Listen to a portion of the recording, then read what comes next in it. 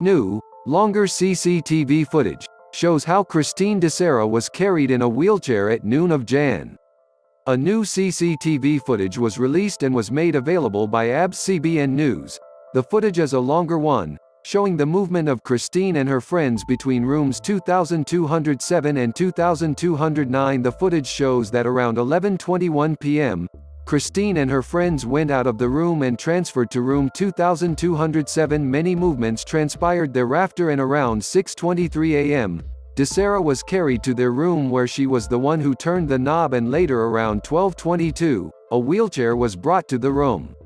New CCTV footage was released and was made available by CBN. This time around, the CCTV fills in the gap and shows the multiple ingress and egress that transpired in rooms 2207 and 2209. Room 2209 is where Christine and her friends were staying, and room 2207 is the room of the other guys whom they all partied with. The video shows how frequently Christine went in and out of their room and would go to the room of their newfound friends. At around 3 a.m., it could be seen that it was only Christine who went to 2207 without another friend, and later, her friends went to the said room to bring her back to their room.